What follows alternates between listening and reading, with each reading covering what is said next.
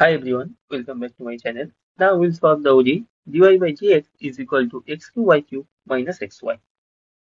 So first try to simplify this equation.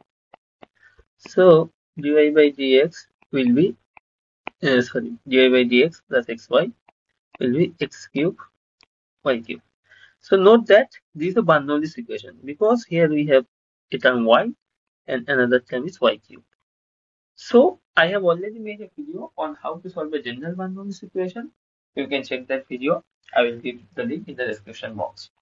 So basically in this method what we do, first we will divide the both side by this term y to the power cube. So we have y to the 1 minus by doing minus 3 divided by dx is x y to the 1 minus 2 x cube. In the next step we will substitute this y power minus 2 by a new variable. So for the next step, what we'll do, y to the 1 minus 2 is b. So we have minus 2 y to the minus 3 divided by dx is equal to db dx. So we get y to the 1 minus 3 divided by dx is equal to minus half db dx.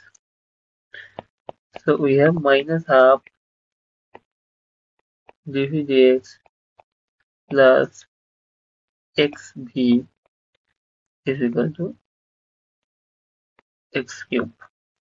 So by simplifying, we have dv dx minus 2xp is equal to minus 2x cube. So this is the first order linear equation, and we solve this kind of equation by integrating factor method. I have already made a video on that. You can check that video. I will give the link in the description box. So basically in this method, first we will find integrating factors, which is ix will be e power integral of coefficient of v. What is that here? Minus 2x. So by solving, we have e power minus x square. In the next step, we multiply ix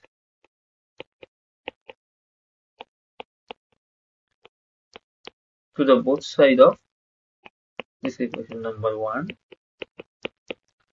Then we get ddx of v e power minus x square is minus 2x cube e power minus square. So we have v e power minus square is equal to integral minus 2x cube e power minus x square dx. So again here we substitute minus x square to p. So we get minus 2x dx is equal to dp. So here we have minus x square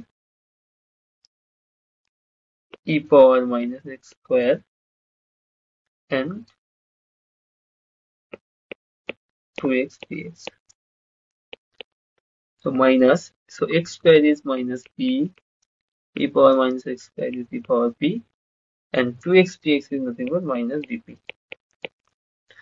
So ultimately we have 3 minus, so we have 1 minus p e power p dp. So by integrating by parts, we have p e power p minus integral of derivative of p is 1, integral of e power p is dp dp. So in the next step, we have p e power p minus ep plus c. So if we take e power p common, we have p minus 1 plus c. And in the left hand side, we have v e minus x square. So it is e power by putting p x square and minus square minus 1 plus c.